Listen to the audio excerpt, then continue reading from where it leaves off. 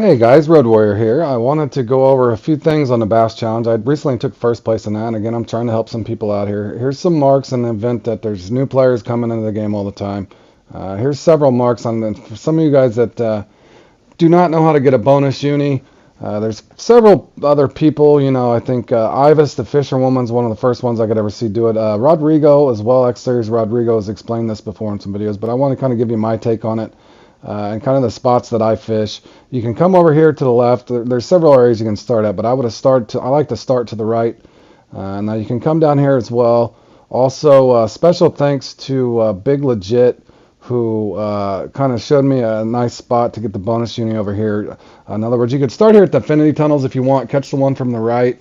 Uh, that one there. Now, big thanks to the second mark there on the left. You can also get a bonus uni there. So if you're wanting to start at the Finny Tunnels, you could start there. I don't have as much luck on that right side. In other words, I can get a unique over there, but I usually don't get a bonus unique on that left side. Okay, now moving on. Here's a lure just in the event that you don't have special X Series stuff. Courtesy of my friend Gen X Josh. This 2.0 lure here will actually work, and I'm just kind of showing you that in demonstration just in free mode. But whether you want to pair it with a glowworm if you don't have the X Series nymphs, or just the nymphs themselves. Just giving you guys multiple options in the event you don't have lures. Also, honorable mention if you happen to have the bass jig, courtesy of my friend, again, just kind of showing you here.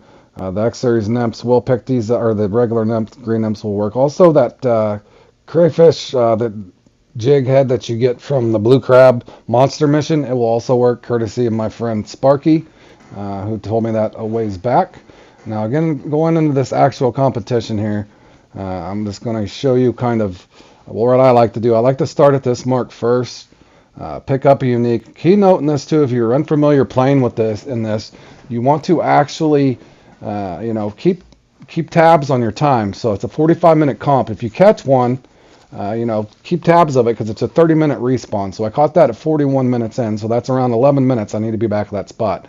Now, generally what I'll do is come down here, and then I'll go to the Infinity Tunnels, and I'll try to pick up my second one here. So those are my first two unis. Now, what you might want to do after you get this uni, you can cast to that other spot, again, courtesy of Big Legit, that other shorter spot. You can cast that a few times. If you do not have any luck there, then simply what I would recommend that you do, don't waste too much time. Again, keeping notes there.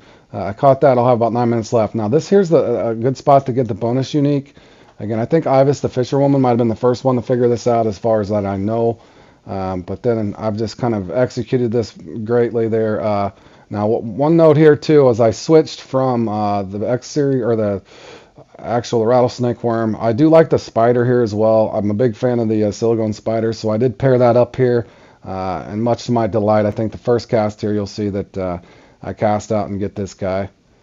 I think he's only around 10 pounds, but nonetheless, that's, three unique bass. Again, I'm paying close attention to my timestamp there, approximately 32 minutes. So I'll have, if my round goes extremely well, I have a possible of getting 6 uniques, and sure enough, well, that's what I end up doing. But I picked this guy up here, much to my shock that I was able to haul this guy in. But again, I hope this does help somebody out, and I'll kind of show you in the upcoming clip just kind of how everything played out on my second time around.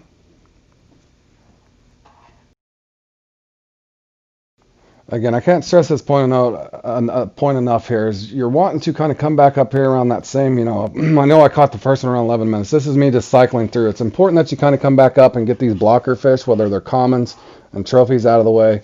And then hopefully, you can cast back out as I did there, and got several, other blocker fish. And then sure enough, here comes the uni. Now, at this moment, I have about 7 minutes left. Now, again, I'm going into this great detail, so kind of explain what's going on. It's a timing thing as well.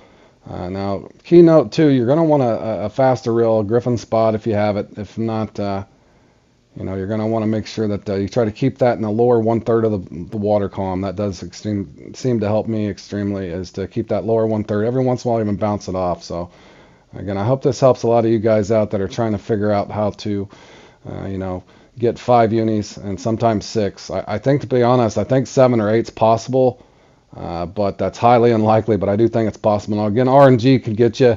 My buddy Jordan Stringed Weber is really good at this. This is me kind of looking through the net, showing you that I do have 5 uniques. And then up here in closing, I'll show you kind of how it played out at the very end and how I got first place. And again, I'm trying to help all you guys out the best that I can. And again, there's a trophy. And then here in a second, the spider's back on.